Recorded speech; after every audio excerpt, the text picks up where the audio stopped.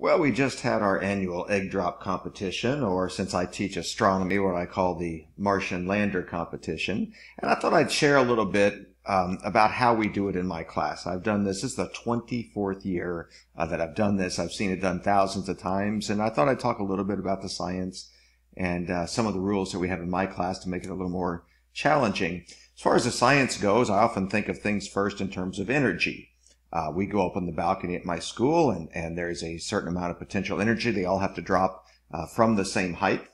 And since they weigh a different amount, there's a slightly different potential energy for them, but at least the height part is the same for all. That potential energy is going to become kinetic energy.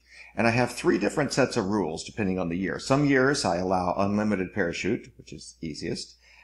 Some years, like this year, I allow a limited parachute. It has to fit, for example, this year in a 12 by 12 inch square.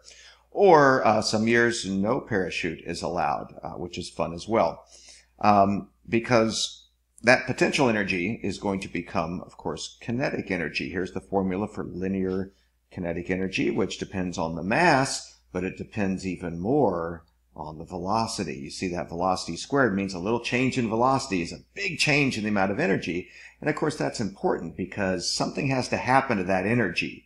That kinetic energy, when it hits the ground, that energy is going to go towards doing work, or in other words, crumpling up your craft. So you want to have the least amount of energy possible. You want the work actually being done on air instead, pushing the air out of the way, or in other words, slowing it down. So the number one thing I look for in the egg drop competition, if I'm picking whether one's going to survive, are they slowing it down? And of course, the easiest way to slow it down, I guess, is with a parachute. But in years when they aren't allowed to use a parachute, well, then they have to be more creative. I've seen other ways as well. I call this one the helicopter. This usually doesn't win my year because in my class, we do it by weight. I mean, in, I don't know, elementary school or middle school, kids get to use whatever materials they want and it can weigh as much, but we do it all by weight, and it's the lightest craft to survive, the lightest one to protect the egg wins. And so these are kind of on the heavy side. I've had this done before, what I call the maple seed. And, here's one I just found online. I haven't seen anybody make this in my class, but, I'm going to call this one the Da Vinci after Leonardo's famous sketch.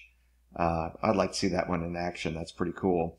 But really what you're trying to do with any parachute or any design like that, you're trying to reach what we call terminal velocity as quickly as possible. You want to reach the smallest, the lowest terminal velocity, which is basically increasing the air resistance as quickly as possible so that it matches gravity, and the rest of the way down, those two forces, the weight of it down and the air resistance upward, are balanced, and it travels at a constant rate, which we call terminal velocity. So that's really the key to lowering that kinetic energy, is to getting the velocity, the terminal velocity, as low as possible. So that's one way to look at these. What about when it hits? Well, I would refer to this equation. Now, the impulse momentum equation is really just Newton's second law, F equals ma, sort of in disguise. If you take that delta t and divide it under the other side under the delta v, of course, delta v over delta t is acceleration. So you just end up with F equals ma. But regardless, impulse momentum, let's say that it's a year where the kids are not allowed to use a parachute at all. That means the right-hand side of the equation, change in momentum, is roughly the same for everybody, because they're all going to come to a stop. They're all going to be falling at roughly the same speed as they hit, because they're not allowed to slow it down much. Let's just take that as an easy case. In that case, it all depends on the left side of the equation, which is called impulse. It's how we measure rockets, for example, how much thrust they have for how long of a time period. But in this case, it's really a measure of how much cushion your craft has. And basically, the key idea is to increase the time of impact, which decreases the force on the egg. It's the same idea behind airbags. You're going to come to a stop one way or the other. You can stop quickly by hitting a windshield. But what you want to do instead is increase that time that your body's going to slow down.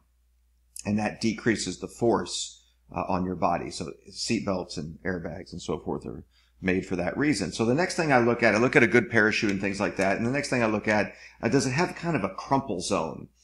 I like this design quite a bit, especially with the small parachute, to make sure that it hits exactly on that cone there and it crumples up and the egg is safe. We had one of these this year, what I call the web. Certainly it's going to be safe. It's going to weigh quite a bit. It's probably not going to win in my class, but you have a huge crumple zone, so it's going to be fine. I like these quite a bit. I had a lot of kids make these. The Apollo lander, I like to call them. Again, in any direction, you have a pretty good sized crumple zone. They usually work pretty well. And I don't often have kids make this, but I have had it made before with what I call the double vortex. So that's a really cool one. Again, it's a little on the heavy side for my class to actually win. Suspended animation. Here's one where they suspend the egg with some rubber bands. Look at that. And you can see the motion of the egg. I'm sorry I had this turned this way, but anyway, you see the motion of the egg. I really don't like those because too often there's too much elasticity with the rubber bands and the egg ends up hitting the ground and breaking. We'll get back to that actually in just a second. First, the final thing that I look at is the part of the ship that hits the ground, the surface area. How much pressure is going to be on the egg? And as you see here from the formula, what you're trying to do is make the greatest area of impact possible, because that's sort of spreading that force out over a greater area, which means less pressure. All right. It's the difference between stepping on something with tennis shoes on and stepping on something with high heels on. Okay. If you're wearing high heels, all of that weight is on that high heel. That would, put a lot of pressure at that point.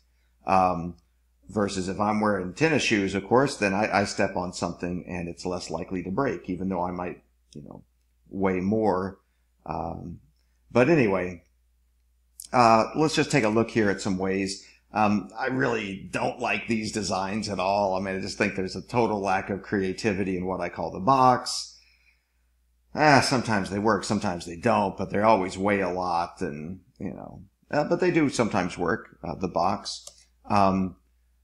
I don't even allow sponges anymore. It's just kind of too easy. But as you can see here, you can not only drop it. In this case, the kids actually just threw it off our balcony and stuff like that, and you just couldn't break it. So that's an easy way to go. And then here's one of those suspension ones that I really don't care for much. I've seen it work, but I don't like them too much for that reason. They usually are too stretched out. And here's one I found online that was just kind of comical. So that's it. Just a little bit of the physics of egg drops. So good luck with your competition.